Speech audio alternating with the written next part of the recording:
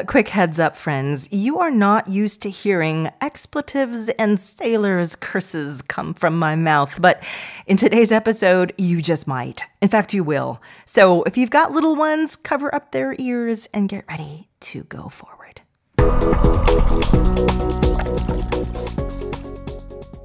Yes, you can reinvent yourself. It's what? Maybe a Thursday? It's late afternoon. Your week kind of sucked, or work was stressful, insanely boring, whatever as usual.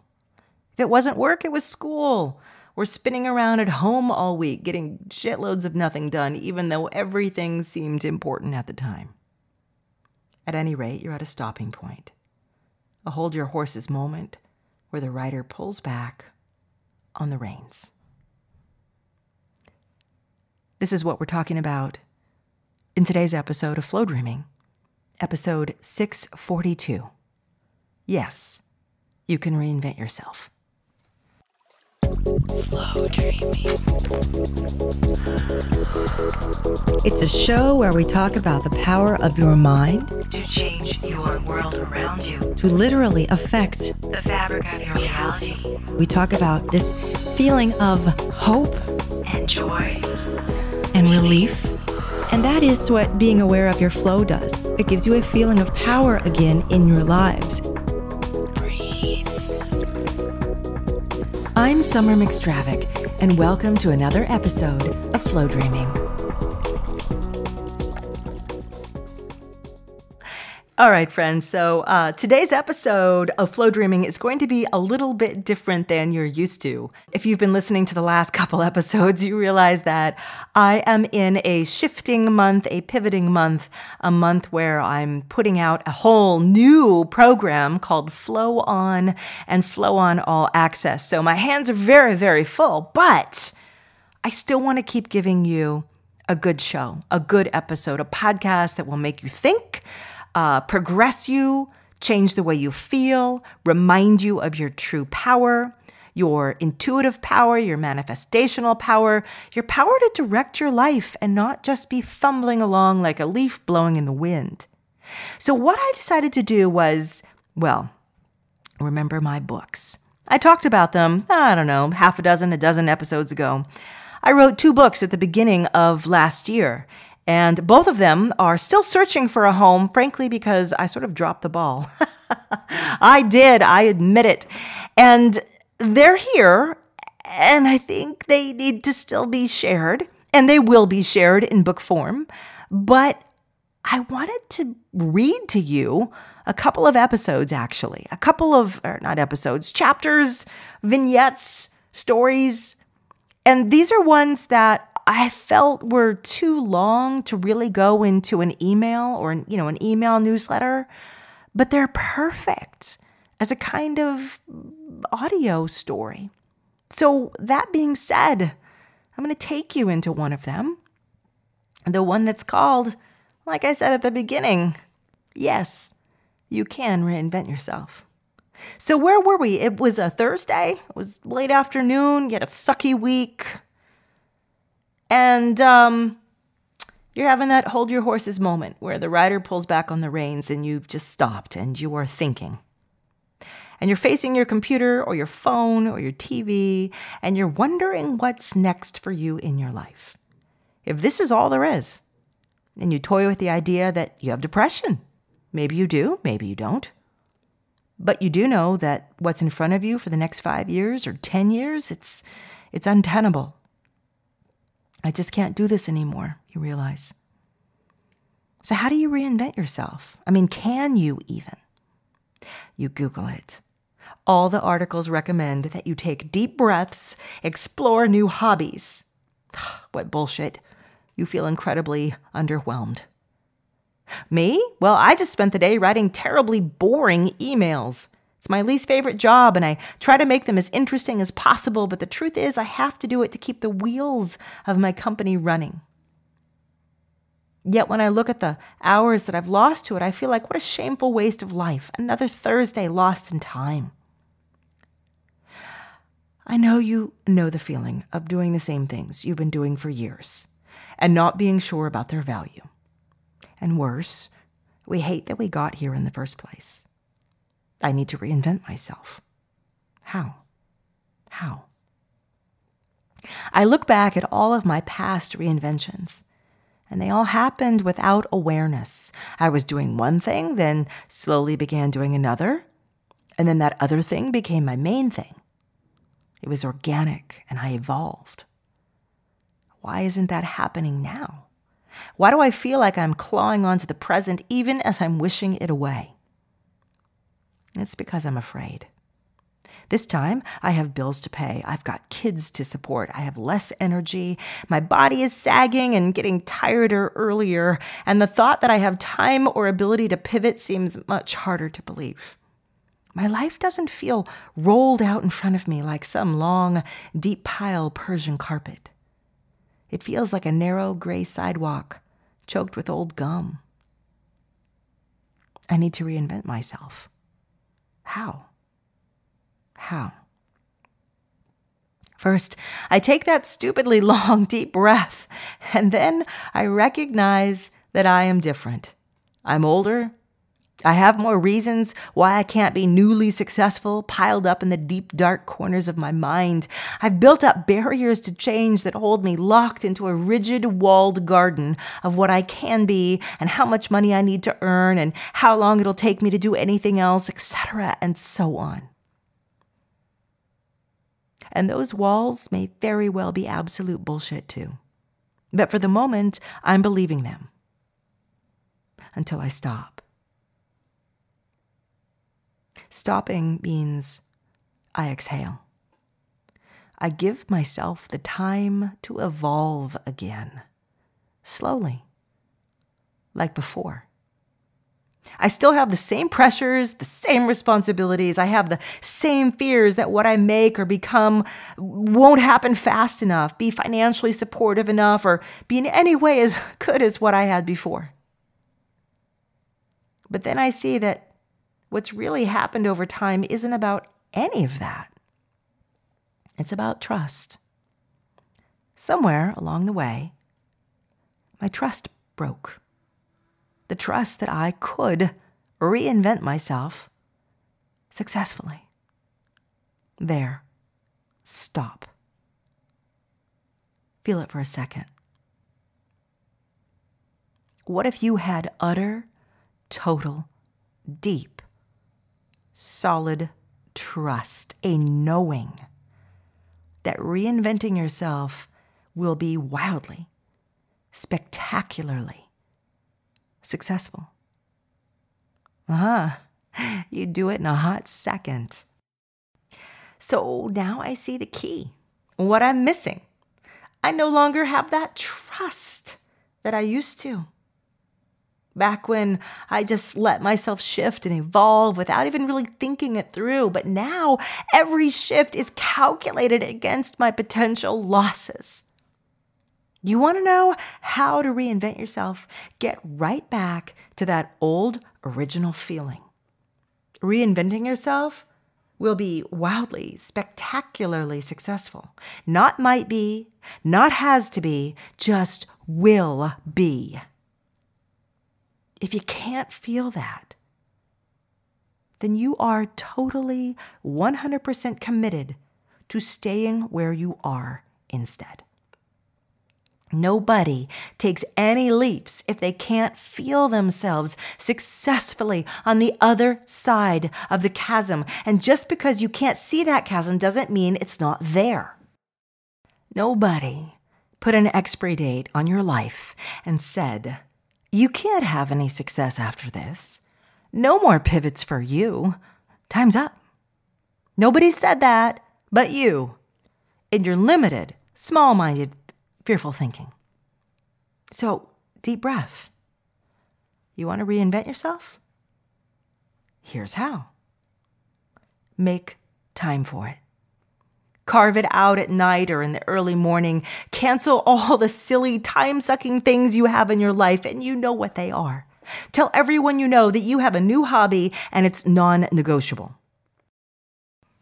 Don't give yourself a hard deadline. That's the kiss of death. Your deadline is whenever the pie is baked. It's unknowable right now. Just get the sucker in the oven. Stop thinking that the reinvented you has to be more successful and bigger and better in every way. Maybe the new reinvented you is shy and searching and lovely in your sweet naivete. Be okay with that. And last, don't fear it. Don't fear him or her, them. They're not losing anything. They're gaining. You give them time and space to emerge, and they give you your new breath. Stop fearing that you'll lose your income or your family, or that you don't have the time or the space for this. Start reminding yourself that you've done this before, and it was easy last time. It just happened last time. You don't need this buildup of fear around it. This fear, it's a new thing, and it's a lie. Because you can pivot right now. Commit. Make the time. And do it. Alrighty, friends. What'd you guys think of that? That is the opening story or essay of the first of the two books. And it's meant to encourage you and remind you that you're flexible, you're safe, you can trust. That the expectation inside yourself is my next iteration of myself can be, will be, could easily be even more successful than the last. It's to help you tear down that wall of fear that says, how can I change direction now? And I know because I was giving you a kind of personal story. I've been through this.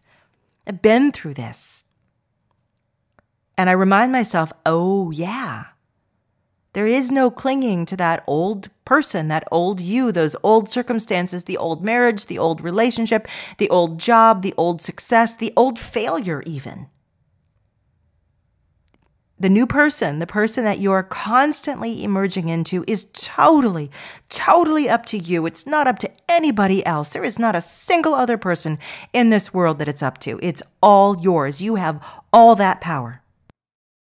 And having all that power is precisely what life and flow wants you to have and wants you to feel from the first breath you take as a tiny baby to the very last one.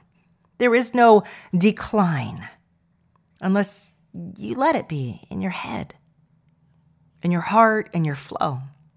That's why I'm such a adamant jerk sometimes about get in your flow, do your flow dreaming.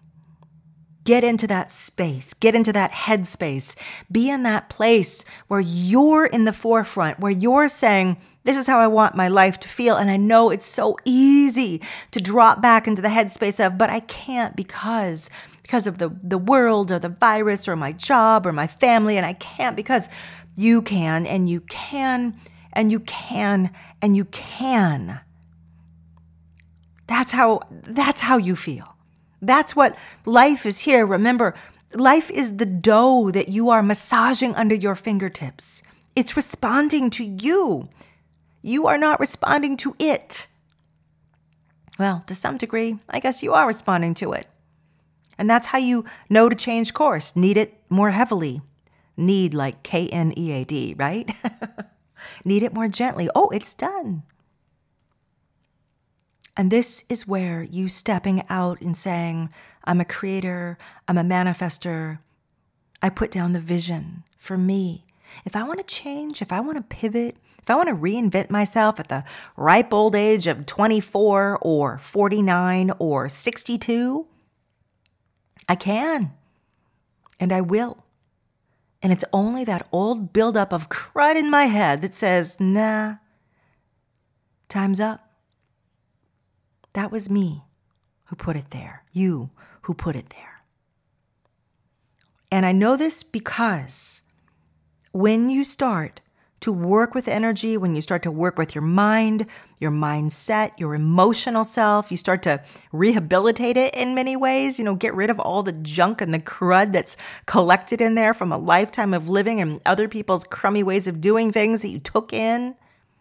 When all of that starts to shed, you find yourself standing again in that bright, sunny place. I know you felt it at one point in your life where you think, what do I want to be? What do I want to be? And that's always an option for you. Always, always, always. So ask yourself now, what do I want to be? And then go in and flow for it and feel it. I am this now. I am that now. I am. And don't get hung up in that, well, how do I get there? And what do I do? And is it too late? And blah, blah, blah. Nope. I am. It always starts with something and somewhere. And as long as that buildup is in front of you, preventing you from getting to that starting point, you're right. It won't start and it won't happen. I am a best-selling fiction writer. I am the top new realtor in my county. I am a teacher for children with special needs. I am going into politics. I was just elected. I am pivoting my career out of one area and into the next without losing a thing. Pure growth in it. I am, right? I am what? I am happily in love. I found someone, something real and right and lasting. I am a mother having a baby. I am. I'm going to leave you with that. I am. And before I go, a recommendation. If you really want to step into that powerful manifestational being that you are, great playlist. Hey, maybe I ought to make a new word. Great playlist, Confident. It's at the Flowdreaming shop or in the mobile app. Get it, Confident. Reminds you of that deep inner power, that wellspring of power that's always in you. Everyone has it. Everyone can tap in. It's like we're all settlers on top of the same rich oil bed in Texas. Tap in. The other thing is flow on. Flow on. Keep calm and flow on. That is my moniker. It is happening. It's enrolling. And I have a little note here I recorded to put on the end of this show. I hope you listen to it. And I hope I can greet you really soon. Okay, my love to you all. Happy flow dreaming. Stay in flow. Do your flow dreaming. And I'll see you all again for the next episode of Flow Dreaming. My friends, Flow On is a brand new membership, and its goal is to keep you in flow, in alignment, and in a state of beautiful growth and emergence into the next you. Sometimes this is going to mean some healing or renewing your energy from depression or burnout. Or maybe you're going to be pushing into new areas of growth and rampant success. Well, Flow On is your monthly spiritual backpack. It's a brand new program. I haven't done anything like it since, well, it's been so many years when I used to have a Flow Dream of the Month club. Think of this as its new 21st century iteration. And Flow On has everything that you need. It's a monthly masterclass, a monthly Flow Dream, even some live interaction. And best of all, you can come and go as you please. There's no long-term commitments. So please check it out at flowdreaming.com. If you're lucky enough and it's enrolling, do grab a spot. It will not be open and available at all times all year, but if it's open, please jump in. I know you won't be disappointed, and I look forward to traveling with you on this beautiful journey of flow and giving you so many tools, all the tools that I've ever created.